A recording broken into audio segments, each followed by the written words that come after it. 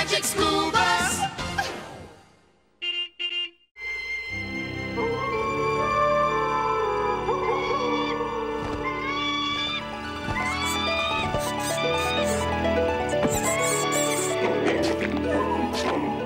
Are we still in the desert? Wow, what happened? The sun went down and the desert has totally changed. Oh, Carlos, look! How sweet. 11, 12, 13, 14. Hey, we weren't too late. The reason we didn't see any animals is because they were just waiting for the sun to go down. 50 degrees Fahrenheit. You don't have any sweaters in that knapsack, do you, Arnold?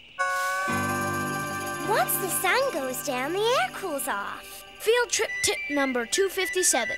To beat the heat, do like most desert animals. Come out only at night. There you have it, Phoebe. Another way desert animals help themselves. It's okay, Phoebe. There's nothing wrong with being wrong.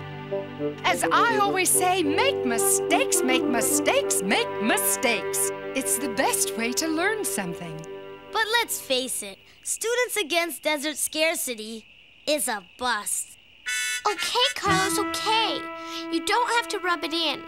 I might have made a mistake about that lizard. And I might have made a mistake about that jackrabbit. And I even might have made a mistake about the tortoise. But there's one thing I know I'm not wrong about. How much you wish you'd stayed home today? No, how much everything in the desert needs water. You're telling me! Thanks, Ralphie. Phoebe! Well, if no one's gonna help me give water to all these poor little animals, I'll just do it myself. Phoebe, where are you going? I said I was gonna give these poor animals water, and I'm going to do... Phoebe, I know this may sound crazy, but hear me out. Okay, Carlos, I'm listening. These animals didn't need your protection from being eaten or from burning up in the sun, right? Right. They can cope, right? Right.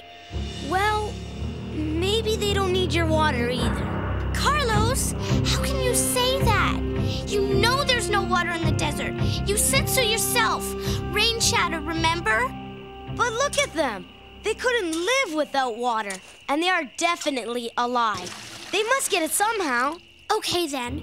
If you're so smart, tell me how. Come on, Carlos. Take chances. Get messy. Make mistakes. I don't know. Exactly. Maybe people like me come out here and give these animals water. Maybe people like me keep these animals alive. Hey, at least save the water for the animals. What are you talking about? Didn't you just splash me?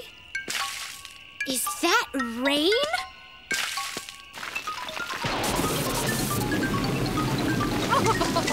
Everyone back on the bus. Rain? In the desert? It doesn't rain here very often, class, but...